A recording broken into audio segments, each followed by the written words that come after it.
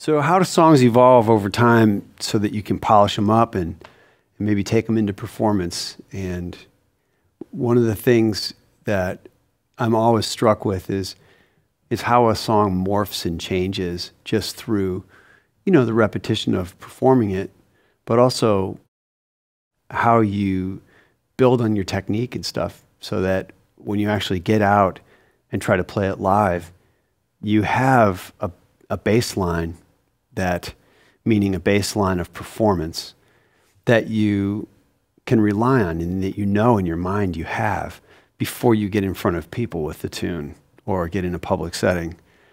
And I think for me, songs will start in sort of crude form, and then from there, they evolve to have different little ornaments and other elements in them that will give them a little bit more, I'd say, depth, but also a little more consistency.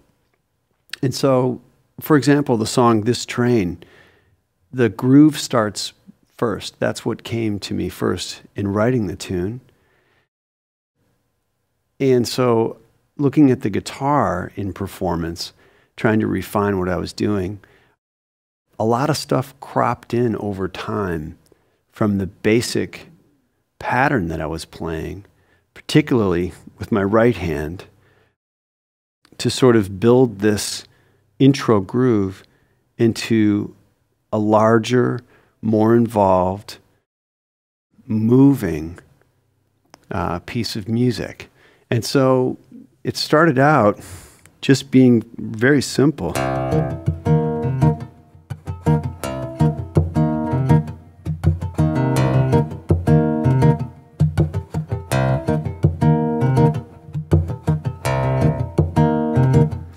And I was hitting the top with my little finger there. And then I realized, you know what? I'm going to need more whomp. So I transferred that to being my palm.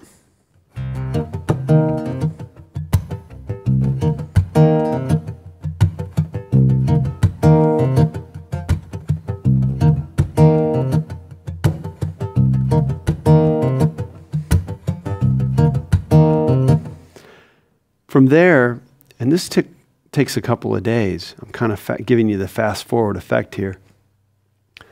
Then I brought in a metronome and tried to just figure out what other space is in here and how can I occupy that space but also add something else. The bass is cool, but I need something else in there. And so I started to add this little thumb and first finger interaction that happens on the bass string.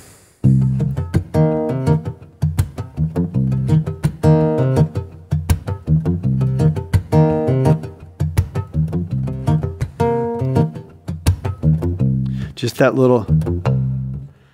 became another refinement and adds another little sort of swagger to the whole thing. And I thought, well, okay, that's cool. What's a variation on that so that I can then build on this momentum that I have while also doing something slightly different. So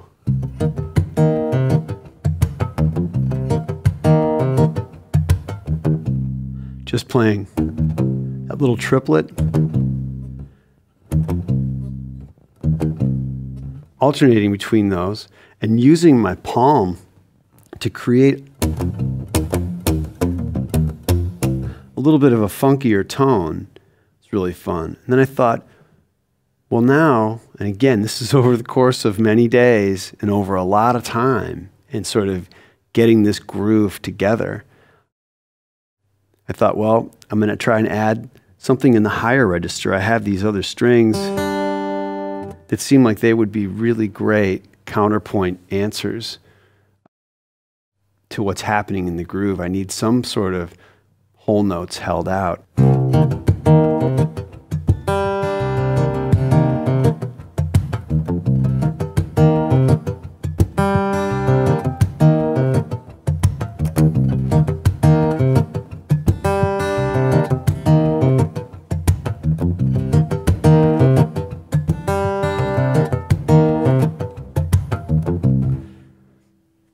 That's a really challenging thing for me to play. And it's exciting to go to it in performance when I do, because I don't feel entirely safe. And that's one of the things that I really enjoy about live performance, that adrenaline is your friend.